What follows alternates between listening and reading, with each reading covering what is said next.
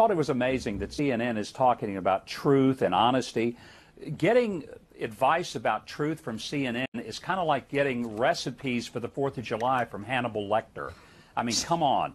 They're the champions of fake news and fraudulent news. They're constantly reporting stuff that turns out to be untrue, including when Jake Tapper had to go back and admit that the big thing he held up from the New York Post, or rather the National Enquirer, didn't even exist. It was totally fake.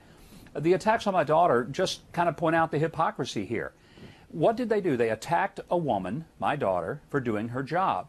Now, why did Donald Trump send the tweet out in the first place? Because he was attacked by a woman, namely one of the hosts on what I call BSNBC, who was calling him mentally deranged, calling him, unfit for office, and her partner was saying that he was a schmuck, a goon, a thug.